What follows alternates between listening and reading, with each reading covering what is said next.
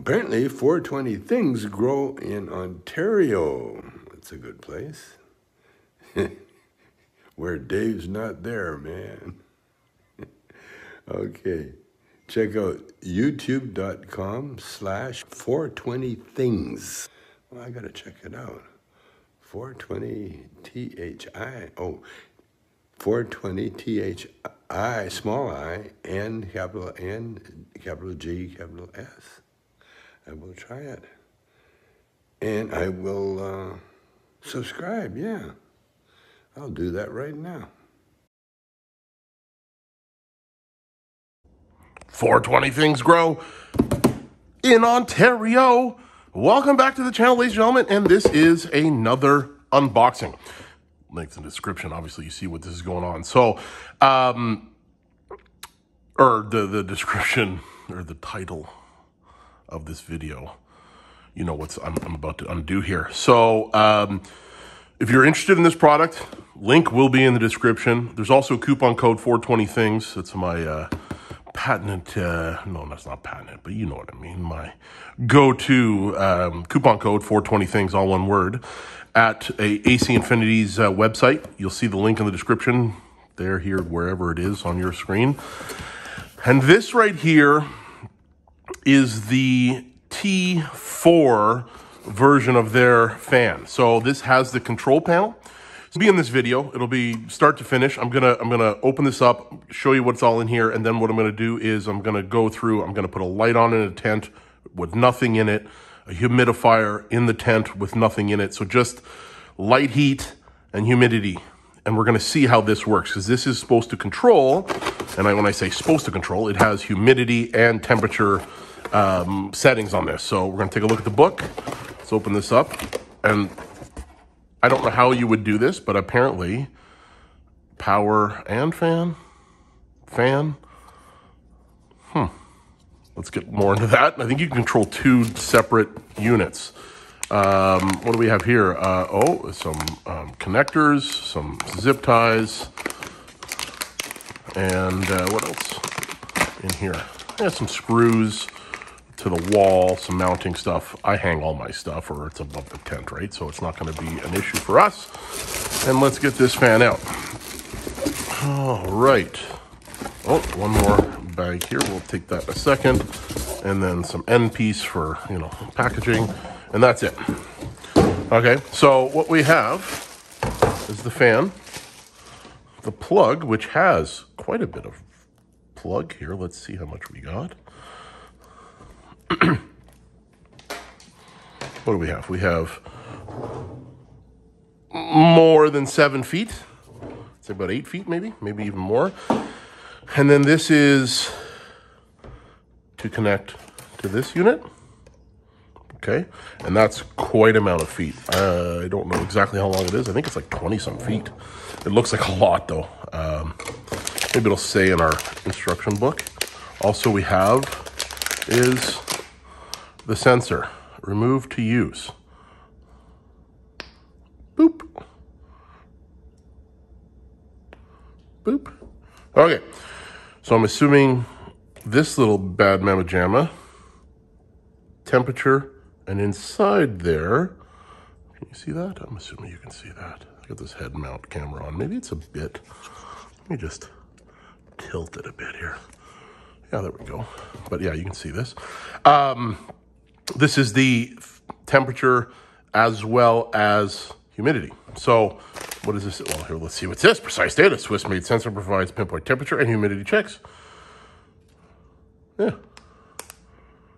So there you go. So where does this plug into? Well, this plugs into this unit here, which is going to be outside of the tent. This is going to run ample room from this into the tent. And then this is going to run, I'm going to have this outside of my tent. I blow in my 2x4, I'm blowing through my carbon filter. So this is like, I'm going to I don't have to read the instructions, but I'm assuming it goes in here, and away we go. Plug it in, and then the fan, the controller is going to do all the work. So I'm going to put this on pause. I'm going to start looking through some of this stuff, and bring back some more information when we do the setup in the 2x4 and how we're going to look at the heat and the humidity. All right, guys and girls, back in a second. Well, all right, so Mars Hydro light is not on. What I have is this little light going on. I got my little moo in here, humidifying, and I also got a heater in here. So what I'm going to do now is I'm going to put a cloner in here. So I wanted to have it all set up. The basement is colder than I would like it to be for the for the cuttings. So what I've done here is I've set the high temp at about 26. I may bump it up to 27, but the heater, I've got it dialed in pretty nice actually. It comes on, I just had it open, that's why it's a little chilly, and that's why the humidity's come down. But what I've done is I've set the high temp to come on at 26, and then my low temp I've shut off. My high humidity, I've put it just 88, like I want it to be nice and high in there for the cutting. So, but what I did is I messed with this on the way up. So I did it like, oh, like let me set it to where it's gonna be like during flowering. And if you set the high temp and you set the high humidity, and then low humidity I have set off as well, okay? And another thing, I figured this out, how to do this is how to go back up through, is just push the menu button and hold it, and then it'll go, and then push the menu button and hold it.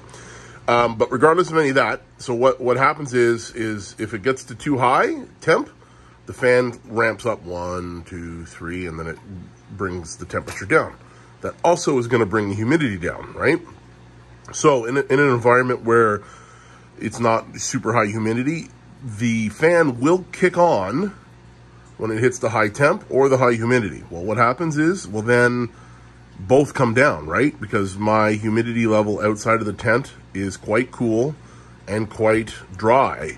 So that's what happens whenever the fan comes on. So that being said, I'm liking this controller. I had a few issues with it right off the hop. I figured it out.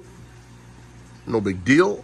Now that I've got it going, I don't need a, you know, my heater is, it's in a small space, only in a 2x4, right? And this is the T4 controller, T4 Cloudline fan. Like it's going to run and blow that air out of there and keep it in within good. I don't need a separate controller for the heat. I don't need a separate controller for humidity. But yeah, it's I've got it dialed in, and I'm about to take some clones. So that's going to be the end of this video.